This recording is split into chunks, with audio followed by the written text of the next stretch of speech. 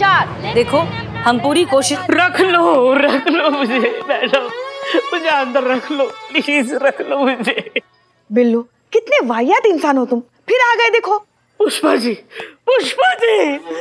जी मैं थाने में नहीं तो और कहाँ रहूंगा, कहाँ जाऊंगा, क्या खाऊंगा पुष्पा जी? छोड़ो हाथ हमारा, जाओ। संतोष जी इस गरीब के सर से छत क्यों छीन रहे हो संतोष जी? माता रानी का कोप हो जाएगा। मैडम सर, मैंने आपका क्या बिगाड़ा है? मुझे यहाँ सुकून से क्यों नहीं रहने देते मैडम सर? क्योंकि हम चाहते हैं कि तुम यहाँ से बाहर जाओ, ईमानदारी से मेहनत से पैसे कमाओ और अपनी एक पहचान बनाओ। और हम वैसे भी बिना किसी चार्ज के तुम यहाँ नहीं रख सकते। पुलिस वालों का माल साफ करने के इल्जाम में तो अंदर कर सकते हैं ना? क्या?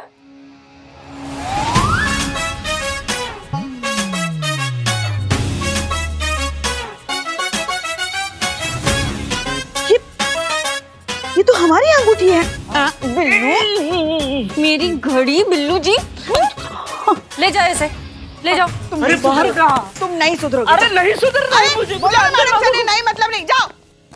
हाँ तो अब शांति से हमें बताओ कि हुआ क्या। ये देखिए हमारा टिफिन।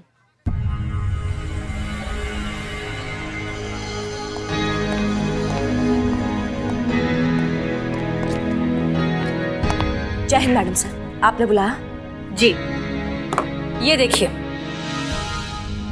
ये है आर्यन और अनाया का टिफिन, जिसमें लंच के नाम पर आज ये सिर्फ बिस्किट और जैम है। जानती हैं क्यों? क्योंकि इनकी माँ इन्हें टिफिन देने की बजाय जाकर धरने पर बैठी हैं। पॉइंट क्या है मैडम सर? पॉइंट ये है करिश्मा सिंह कि इस धरने में पूरे शहर की औरतें शामिल हो चुकी हैं, जिस वजह से किसी घर में कोई काम ठीक से नहीं हो रहा। ना साफ सफाई हो रही है, ना कपड़े धुल रहे हैं, ना ही कोई खाना बना रहे हैं। और इस सब का असर उन छोटे छोटे बच्चों पर हो रहा है जो भूखे प्यासे बिना टिफिन लिए स्कूल जा रहे हैं। ऐसा क्यों हो रहा है मैडम सर? क्यों सिर्फ घर की औरतें खाना बनाएं? क्यों घर के मर्द खाना बनाना नहीं सीखते? क्यों हफ्ते में 1-2 बार खाना बना के वो औरतों की जिम्मेदारी में हाथ क्यों नहीं बटाते? क्यों उनकी इंपॉर्टेंस और उनकी बराबरी का एहसास उन्हें क्यों नहीं कराते? करिश्मा सिंह, आपकी बात बिल्कुल ठीक है, लेकिन ये सारे मुद्दे बैठकर बातचीत से भी हल किए जा सकते हैं। मैडम सर, जब बच्चे को भूख लगता है ना, तो उसको भूख बताने के लिए रोना चिल्लाना पड़ता है, तब जाके उसका सुना जाता है और उसको दूध दिया जाता है। तो आवाज उठेगी तो शोर भी होगा मैडम सर, और शोर मचेगा तो तब जाके चिंतन पांडे जैसे लोगों के कानों में पहुंचेगी एक आम गृहिणी की आवाज। जब घर संभालेंगे ना ये मर्द, तब उन्हें पता चलेगा एक हाउसवाइफ की इंपॉर्टेंस। आप सुनिए हमारी बात, समझिए ना जरा इस बात को। बच्चों को ऐसे देखिए, मैं अपने बच्चों को यहाँ से ले जाने आया हूँ और उसके लिए मुझे किसी की परमिशन की जरूरत नहीं है। सॉरी मैम, लेकिन अगर आपको लगता है कि हाउसवाइफ के बिना घर नहीं संभाला जा सकता, बच्चे नहीं संभाले जा सकते, तो ये आपकी गलतफहमी है। अगर घर चलाने के लिए एक औरत ही चाहिए तो वो मेरी माँ क्यों नहीं हो सकती? चलो बच्चों, अब आप लोगों का ध्यान रखने के लिए कानपुर से आपकी दादी अम्मा आ रही हैं। पापा पिज्जा? नो पिज्जा, घर का खाना, हेल्दी खाना, ठीक है? चलो चलो चलो चलो चलो चलो। ये भी कोई बात हुई? बच्चों का मन करता है कभी कभी चटपटा खाने का, खिला देना चाहिए उनको। हम तो हमारे पोते पोतियों को ना ऐसी चटपटी चीजें खूब खिलाएंगे। खाना खुद ने है, बिल पोते पोतियों पर फाड़ रही हैं। क्या क्या? नहीं, कुछ कहा आपने? हाँ, हमने ये कहा कि पूरा लखनऊ जानता है आपके चटोरे स्वभाव के बारे में। लखनऊ में ऐसा कोई भी गोलगप्पा का ठेला नहीं है जहाँ पे इनका उधार नहीं चल रहा होगा। इनका चेहरा देखिए, अरे चेहरा देख के कोई भी बता देगी कितने गोलगप्पों के राज छुपे हैं इस गोल से चेहरे में। ये सब क्या है? वो मासूम बेजुबान गोलगप्पे हैं बेचारे, जिनकी चीखें फूट रही हैं यहाँ से, देखिए आप, और कह रही हैं कि इनकी तरह बनेंगे हमारे बच्चे। फोन टूटा है ना तुम्हारा?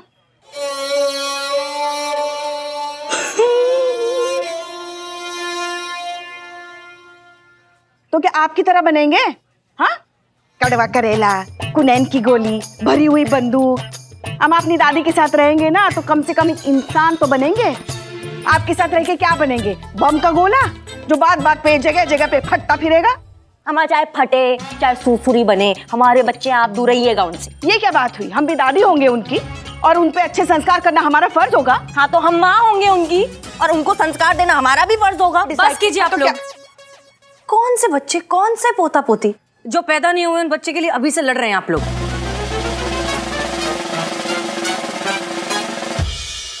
अगर आपको किसी चीज की फिक्र करनी ही है तो इस थाने की कीजिए और अपनी अपनी सैलरीज की कीजिए। ये बाहर धरने पे जो बैठे हैं ना लोग, अगर ये सब बंद नहीं हुआ तो ना ये थाना बचेगा और ना आप लोगों को अपनी अपनी सैलरीज मिलेंगी।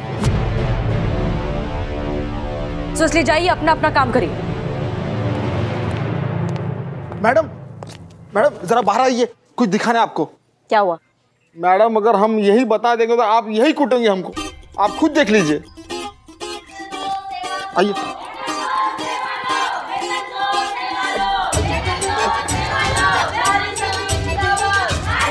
हमारा बाइक का टायर। अम्मा चुप करो। अम्मा किसका इतना हिम्मत? कौन चुराया हमारे बाइक का टायर?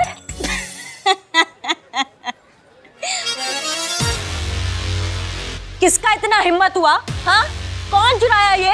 अम्मा पताल से खोज के ले आएंगे और ऐसा भौकाल मचा देंगे ना कि मुंह से एक कोई बात निकलेगी। दरोगा जी देखे तो बहुत, तुमसा नहीं देखा। आप क्या कहना चाहेंगे इस बात? अम्मा हटाओ इसको। किसने इतना हिम्मत कर दिया भाई?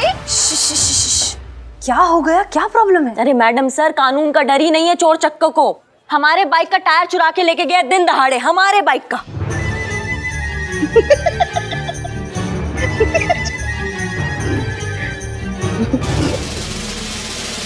अब आप ही बताइए मैडम सर, एक लप्पड़ लगाए या आपके जज्बातों के किस्से सुनाए उनको? कैसे समझाए कि एक पैर की चप्पल और एक टायर का बाइक किसी काम का ही नहीं होता? कैसे चलाएं हम अपना बाइक, बताइए। अरे मैडम, हमने देखा है आपको बाइक चलाते एक पहिए पे। का गजब चलाते हो आप, वाह, मान गए। तुम्हारा ये गोला जैसा मुंह उठा के बाइक की टायर की जगह लगा दे। हाँ, आप चुप रहेंगे जरा? नारी शक्ति जिंदाबाद, नारी शक्ति जिंदाबाद, वेतन दो। आप सब जरा चुप रहेंगे। शांत हो जाइए, शांत हो जाइए, शांत हो जाइए, शांत हो जाइए।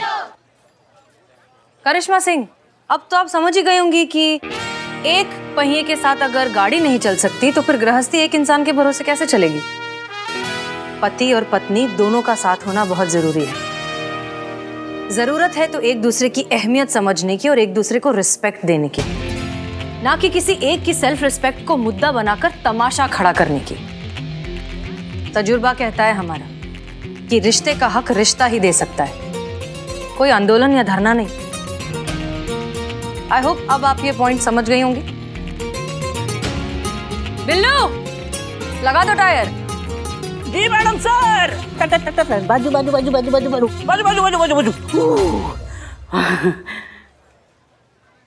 तुम्हारी मैडम सर ने सुपारी दी है, मैडम सर ने। हमने ये ड्रामा किया था आपको मुद्दा समझाने के लिए। मैडम सर, मैडम सर, अब मैं अंदर आ सकता हूँ ना? नहीं, आपके कहने से मैंने टायर चोरी किया। अभी चोरी किया तो क्राइम तो बनता है, हमें हवालात की हवा खानी है। मैडम सर, मैडम सर, स्त्री की चुप्पी में हाँ होती है, कभी ना भी होता है। अभी टायर फिट करता हूँ। वेतन दो सेवा लो, वेतन दो सेवा लो।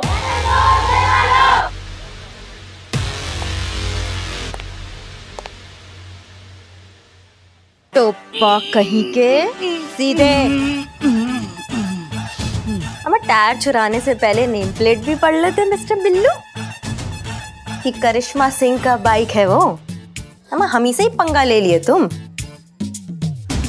न्यूज़ देखा क्या?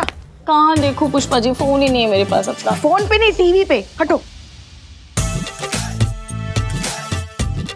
अब हटो ना। तो जैसा कि आप देख सकते हैं, राधा के साथ औरतें जुड़ती जा रही हैं, तादाद बढ़ती जा रही है, महिला आंदोलन व्यापक रूप लेता जा रहा है और इस धरने की गर्जना पूरे शहर में गूंज रही है। महिलाओं ने घर का काम बंद कर दिया है, मर्दों का बज चुका है बैंड। मर्दों को कुछ समझ नहीं आ रहा है कि पहले बर्तन धोएं या बच्चों की पोटी, रोटी बनाएं या छुटकी की चोटी। कुछ समझ नहीं आ रहा है कि क्या किया जाए। चक्कर सा आ रहा है, कोई तो बीवी वापस लाओ और इस आंदोलन से पीछा छुड़ाओ। ये देखो नौटंकी बात, भला ऐसे कोई न्यूज़ देता है क्या? धरने की न्यूज़ दे रहा है या मरने की? एक बात बताए, एक औरत होने के नाते हम भी यही चाहते हैं कि राधा की जो इच्छा है ना वो सफल हो। मगर इस तरीके से धरना देके, ऊपर से ऑर्डर आएगा तो हमको धरना बंद करने जाना ही पड़ेगा ना।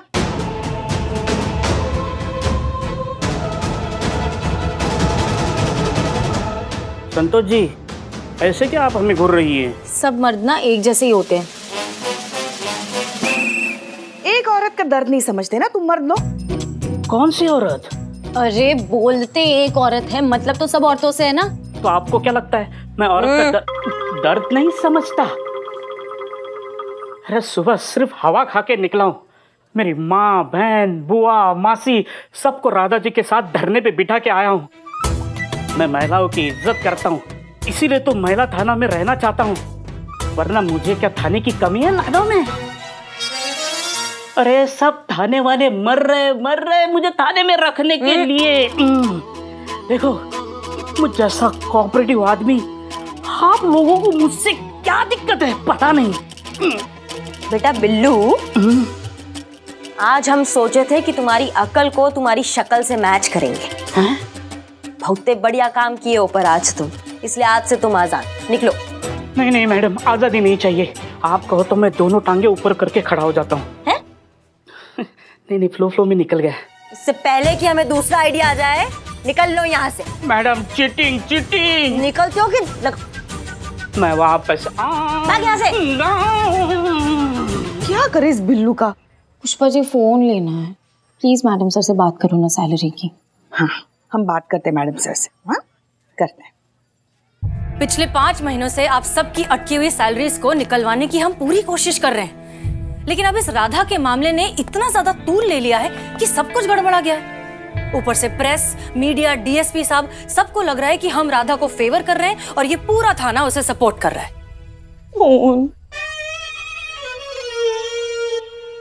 मिल तो रहा है ना मैडम सर? करिश्मा मैडम दे रही ना उनका खुलेआम साथ। आपको बीच में बोलना जरूरी है पुष्पा जी? हाँ, तो आपका भी हर केस में घुसना जरूरी है? देखिए आप लोग जरा केस पर रहेंगे, वैसे ही बहुत प्रेशर है हम पर। तजुर्बा कहता है हमारा कि पहले घर में रोशनी की जाती है, फिर मंदिर में दिया जलाया जाता है। पहले आप लोग अपनी अपनी नौकरियां तो बचा लीजिए, फिर तय करते रहिए कि कौन सही और कौन गलत। ये राधा का मामला अगर कुछ घंटों में खत्म नहीं हुआ तो आप अपनी अपनी सैलरीज तो भूल ही जाइए। ये थाना बंद होने से बच जाए वही गनीमत होगी।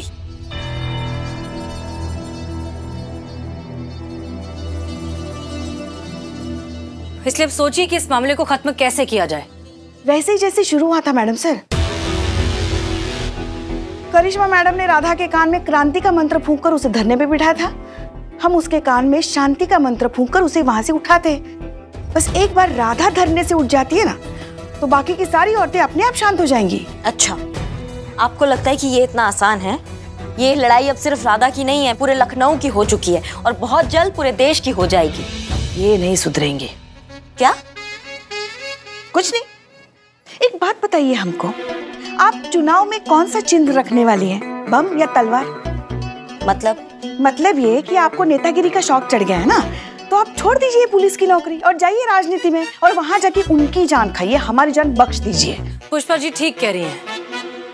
देखिए मैडम सर भी सहमत है हमसे। नहीं, पुष्पा जी आपने ये ठीक कहा कि अगर राधा इस धरने से उठ जाए तो बाकी औरतें भी अपने आप हट जाएंगी। तो चलिए कोशिश करते हैं कि राधा इस आंदोलन को खत्म करने के लिए मान जाए।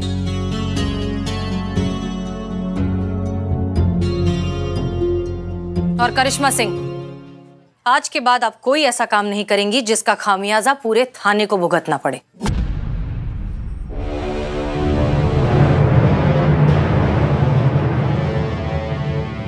और हाँ, इसे रिक्वेस्ट समझने की गलती मत कीजिएगा, ऑफिशियल वार्निंग है ये।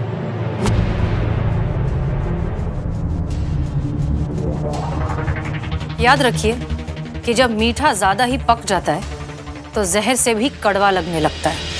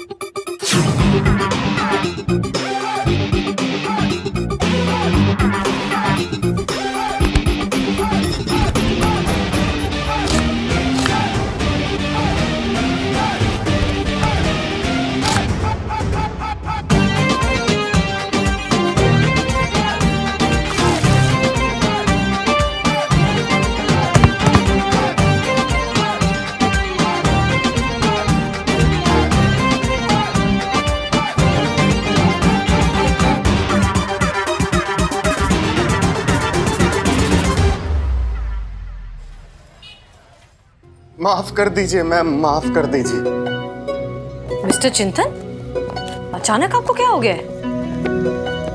समझ गया मैं हाउसवाइफ का महत्व, समझ गया कि घर और बच्चे संभालना कितना मुश्किल है। राधा धरने पर बैठी है, बेट छुट्टी पर है, माँ कानपुर से आते ही मंदिर के सत्संग में चली गई, घर बच्चे सब मुझे संभालने पड़े। तब जाकर मुझे पता लगा कि कितना मुश्किल होता है घर संभालना, कितना पेशेंस, कितनी मेहनत चाहिए बच्चों को संभालने के लिए। मैम मैं हार गया, मुझे माफ कर दीजिए, मैं हार गया। देर है दुरुस्त है। हमें खुशी है इस बात की कि आपको अपनी बीवी की अहमियत का एहसास तो हुआ। अब हम उम्मीद करते हैं कि वो आपको माफ कर देंगी और बंद कर देंगी आंदोलन। हमें नहीं लगता वो इतना आसानी से मानने वाली है मैडम सर। आपको तो बहुत कुछ नहीं लगता करिश्मा सिंह।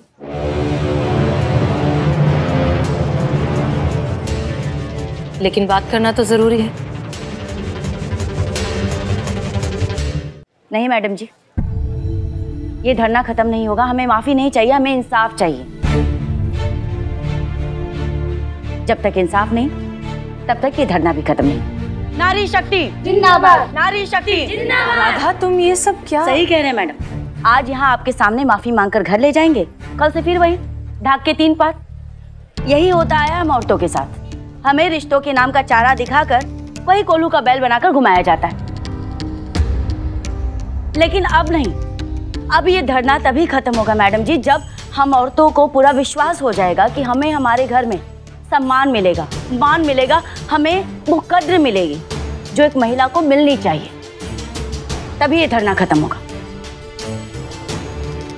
नारी शक्ति जिंदाबाद, नारी शक्ति जिंदाबाद, नारी शक्ति जिंदाबाद। ब्रेकिंग न्यूज, धरने में बैठी राधा ने अपने पति की माफी को नकारा। फैल गई कुड़ी, मुंडे दी नींद उड़ी। अब देखना यह है कि क्या करेगा पति, क्या करेगी राधा। तब तक के लिए आप जुड़े रहिए मेरे साथ और मैं हूं आपका अपना, अरे मुझे कौन नहीं जानता, सारी न्यूज का एक ही अड्डा, मैं हूं आपका अपना सनी चड्डा। हमने पहले ही कहा था ये इतना आसानी से मानने वाली नहीं है। क्रांति की ज्वाला है ये, फूंक मार के बुझने वालों में से नहीं है ये। चीता की याद आ रही है। संतोष शर्मा। जी मैडम सर। फोन लगाइए हमारे विमेन साइकोलॉजी स्पेशलिस्ट को और पूछिए कि ऐसे हालत में क्या करना चाहिए। मैडम सर प्लीज हमसे मत करवाइए। चीता ना काम की बात को कम करता है और अपने पूरे गांव वालों से हमारी बात करवा देता। Please madam sir.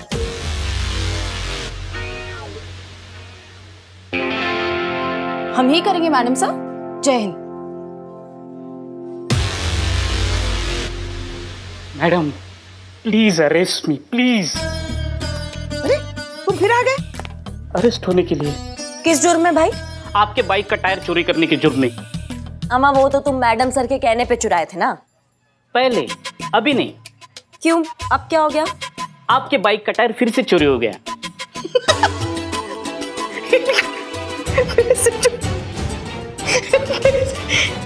चोरी हो गया? किसने चुराया अम्मा? कौन है वो? मैंने चुराया। क्यों चुराया? अंदर होने के लिए। तू टायर दे, दे टायर। नहीं हो सकता। क्यों नहीं दे सकता? खा गया। अम्मा टायर खा गया? बिरयानी। तो टायर कहाँ है? वही तो बेच के बिरयानी खाई।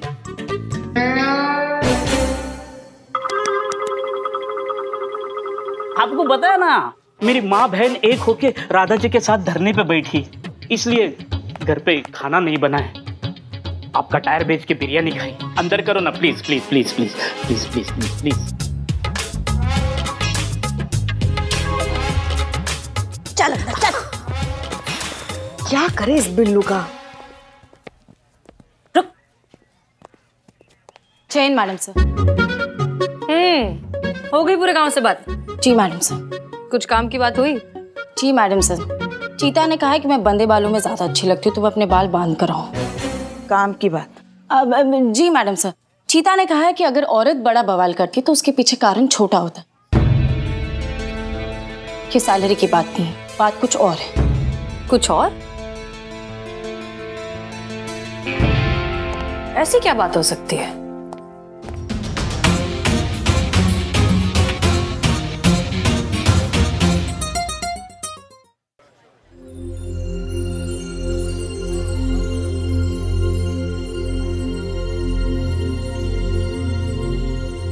राधा, मैं यहाँ तुमसे धरना खत्म करने के लिए नहीं कहने आया हूं। तुम्हें जो करना है करो, बस मैं यहाँ इसलिए आया हूं कि तुम्हें वो कह सकूं जो शायद मुझे पहले कहना चाहिए था, रोज कहना चाहिए था, बार बार कहना चाहिए था, लेकिन कभी कह नहीं पाया। इसलिए मैं आज सबके सामने तुमसे वो बात कहने आया हूं। Thank you Radha.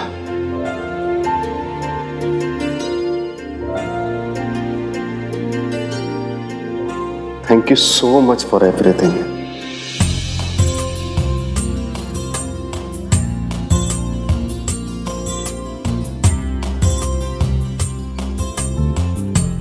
आप ना ऐसे सबके सामने हमसे माफी मांग के हमको शर्मिंदा मत करिए।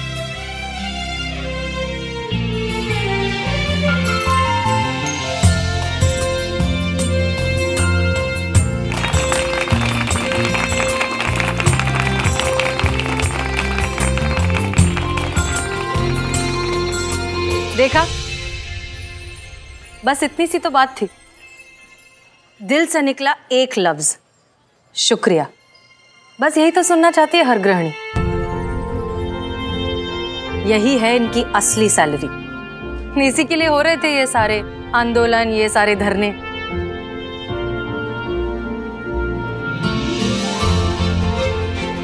आप सब अपनी अपनी जिंदगी जीते हैं, लेकिन एक गृहिणी ही है जो हर किसी की जिंदगी जीती है।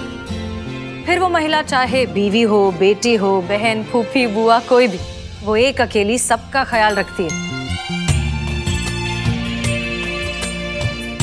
सुनने में बहुत छोटा सा लफ्ज लगता है, लेकिन अगर दिन में एक बार भी पूरे दिल से गले लगाकर कह देंगे ना, तो बहुत बड़ा लगेगा। शुक्रिया, धन्यवाद, थैंक यू। और हाँ, अब तक जिन्होंने ये नहीं किया है, घर जाइए और अपने घर की महिलाओं को कस के गले लगाइए और कहिए थैंक यू।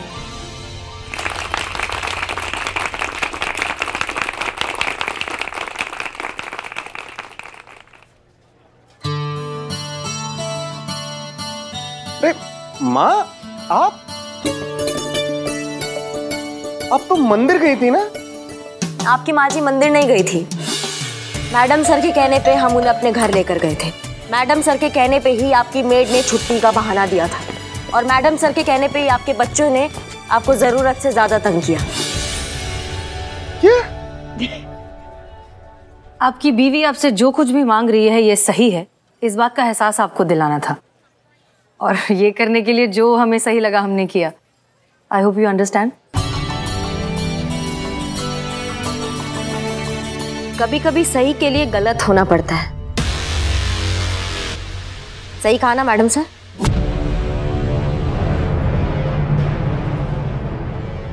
चलिए, अब आप लोग भी अपने अपने घर जाइए।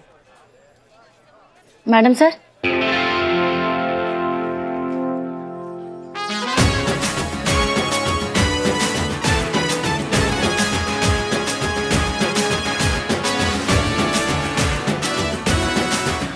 Thank you.